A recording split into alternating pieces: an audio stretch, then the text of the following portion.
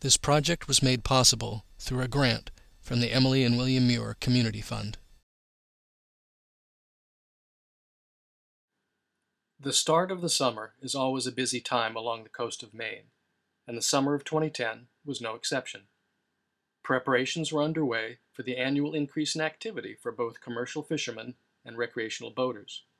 Moorings were being set and lawns mowed, but at the Hinckley Boatyard, known for its world-class sailboats and motor launches, there was an unusual sight. Surrounded by a seasonal armada of luxury vessels, the Jacob Pike sat high and dry, her 60 years of working-class heritage rapidly starting to show. Years ago, when I was young, I cast my nets into the sun, and with my father's hand all on my shoulder, hauled them home. The nets moved like a living thing, all from the fishes held within. And homeward bound we'd laugh and sing, an honest day's work done. We threw our fortunes to the wind, and now we just remember when there was lots of fish in Bonavista Harbor. Lots of fish all in around here, oh, no more. A marine survey was conducted to determine what changes would be required to turn the Pike into a floating classroom. The results were not encouraging. In addition to the significant costs, meeting Coast Guard requirements had the potential to compromise her historical value.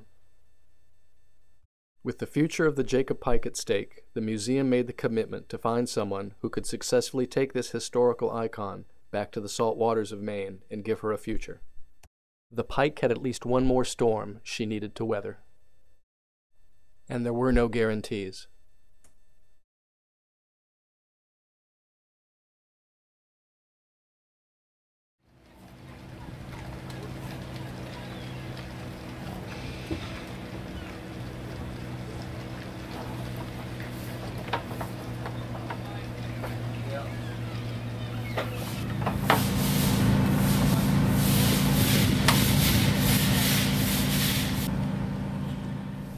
Rockland, Maine still has its working waterfront. It is not unusual to see commercial fishermen getting ready to try and make a living from the sea. What makes this scene unusual is the boat, the Jacob Pike, back earning her keep as a working part of Maine's coast. Although she has returned to a familiar environment, she's experiencing an interesting change in roles. Instead of bringing salted fish back to shore, the Pike is now taking them out. Every morning she starts the day by pulling up to the pier and loading up with bait fish. Rookie!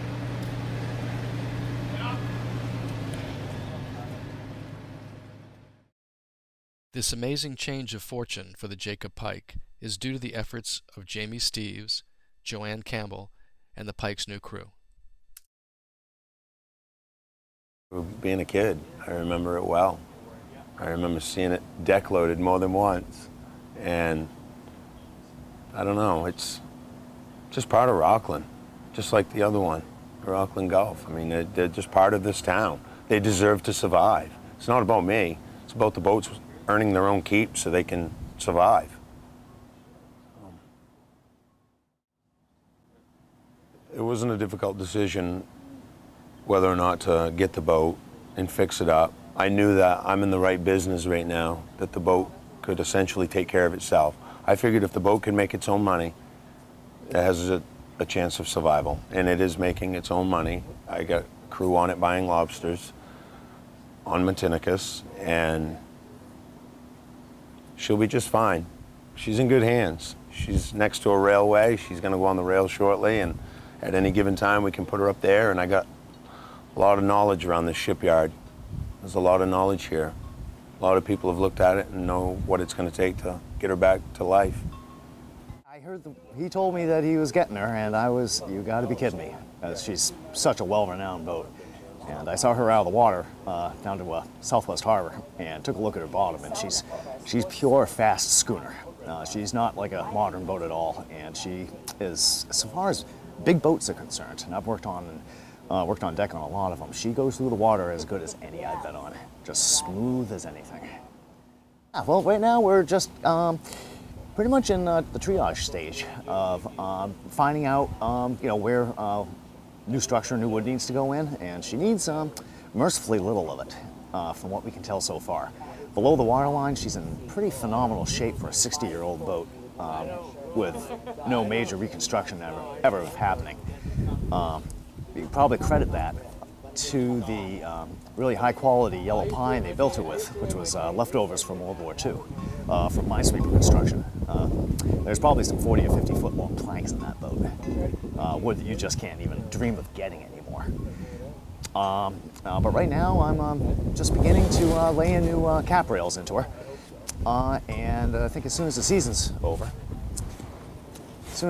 is over, I'm going to be continuing and finishing that and working our way down to the waterline. The Jacob Pike is now traveling through another chapter of maritime history.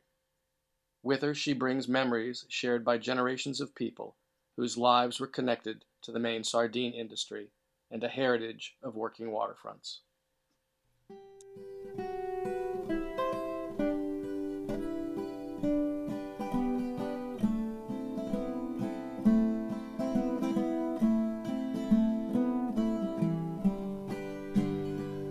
Where do you go, little herring?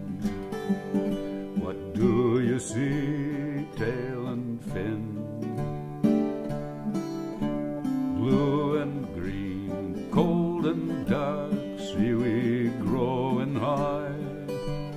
Hills 100 fathom deep, where the dead men lie. Dogfish eyes and mackerel's eyes, and they hunger after me. Net or where, I don't care, catch me if you can.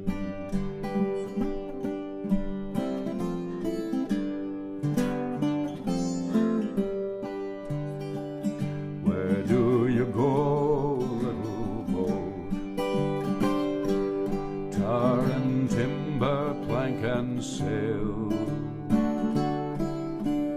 I go to green bays, lift them under me.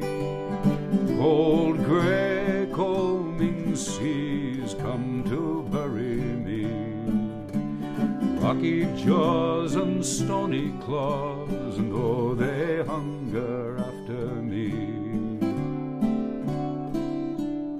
Harbors cold, deep and bold, I wish that I could see.